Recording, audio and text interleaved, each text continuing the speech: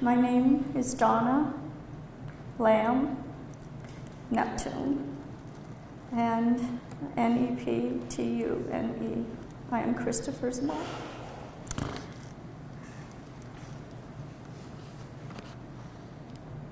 My whole world has been turned upside down. Chris was my baby, my son, my only child. This past Sunday was the third Mother's Day. I haven't got his call. Happy Mother's Day, Mom. I have not heard my son's name mentioned in this courtroom in 3 years, so I want to say it out loud. Kristopher Kahlyl Roukey.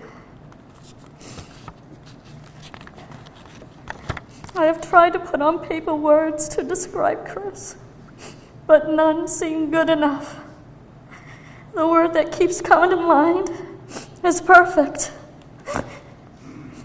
Chris was a perfect baby, a perfect little boy, a perfect teenager.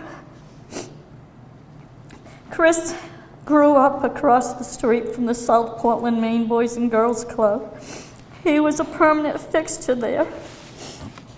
Basketball, foosball, pool. It was hard just to get him to come home for meals. He always played fair and had so much respect for all people he encountered. Kristopher's love for baseball started very young. He played throughout his school years, and his teammates were still his close friends and stayed in touch, right up until he was violently murdered in cold blood 3 years ago on May 2nd at 5:00 p.m. Chris graduated high school and went to Springfield College, where he majored in sports management. Upon graduating college, he got his first job in his hometown with the Portland Sea Dogs, a minor league team for the best Boston Red Sox. Chris used to say there's nothing he loved more than going to work at a baseball park. 1 year with the Sea Dogs, and then he was off to Oklahoma, where he spent a year with the Tulsa Drillers. It was here he received a call from a new team that would be starting up in Ohio, the Akron Heroes, now the Rubber Duckies. This is where he met his wife, Rachel. I knew then Ohio would be his permanent residence. He became part of a wonderful family, the Blankenships. I was happy because they treated and loved him like their very own from the very beginning. After 5 years and 2 children later, Chris went to work for the Cleveland Indians. He began a new position there as authenticator of game-used merchandise. He spent 15 years with the Indians. However, the pandemic changed everything. The stadium was shut down, and Chris began searching for other work. He was not one to sit back. He started driving for Lyft. He seemed to really enjoy this newfound freedom of making his own schedule. You see, he had been coaching his little girl since she was 8 years old as a softball pitcher. He was a big part of her high school team, and now he was able to attend all of her games. I worried excessively while Chris was driving for Lyft. I was aware of the danger on the streets. I remember Chris called me one night to say, "Mom, I think I saved someone's life today." I said, "What do you mean?" He said, "I picked up an elderly lady who was contemplating suicide. He got her talking and laughing. And when she got out of his car, she asked if she could give him a hug and thanked him." My love for Chris is unmeasurable. The emptiness I feel can never be filled. The joy I once knew is gone. I miss the person I once was, Kristopher's mom. There are no words I can describe the grief of losing a child. It is a never-ending nightmare.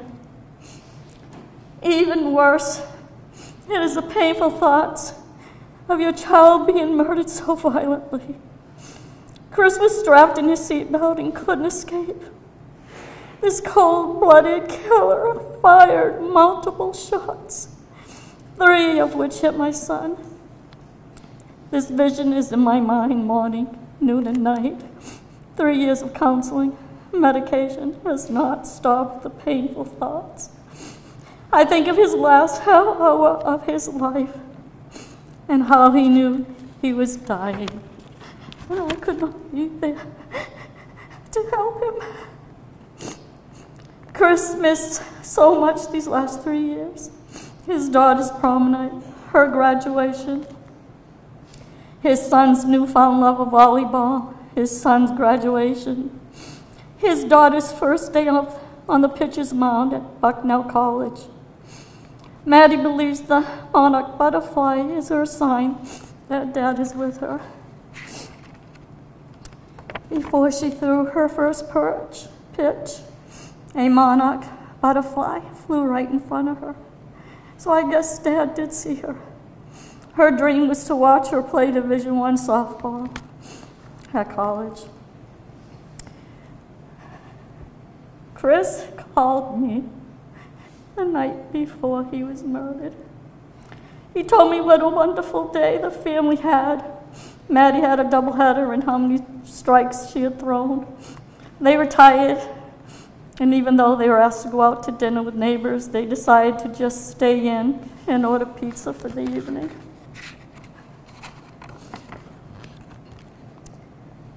I once again at the end of that conversation, it lasted longer than usual, almost an hour. I turned around and said, "He doesn't seem to want to stop talking." I begged him at the end of the conversation, "Please, Chris, find some other work than driving for Lyft." I told him there were so many crazy people out there and people are being shot every day. I knew this evil demon was out there. Let's say I had a premonition. I knew my son was going to be shot. The very next day, my son met up with this evil, cold-blooded killer. Kahlyl Powe was fired from his Taco Bell job, and police had to be called because of his anger and behavior when he was fired. The next day, he calls for a ride to Taco Bell. The detective told me Kahlyl was out to kill someone that day. He believes it was the manager. Chris was sent to give Kahlyl that ride. However, I know my son knew when he picked up this man what he was up to, and that was no good. So my son pulled over his car after just 2 blocks into this ride. And I know he told this person, "Get out, I am not taking you there." Chris was a sitting duck when Kahlyl shot him multiple times. My son was a hero. If Kahlyl had gotten to that Taco Bell, there'd be at least 5 dead people. 5 shots, from what I was told, was fired. 19 years is not justice. This demon should be locked up for life. Evil like this cannot be rehabilitated. Kahlyl never knew my son except for that 2-block ride. Kahlyl's anger cannot be cured. If he is ever let out of prison, someone else will become his victim. In closing, I just want to say that is said when a baby soul comes to earth, he has picked his parents. And I'm so proud and honored that my son, Kristopher Roukey, picked me to be his mom.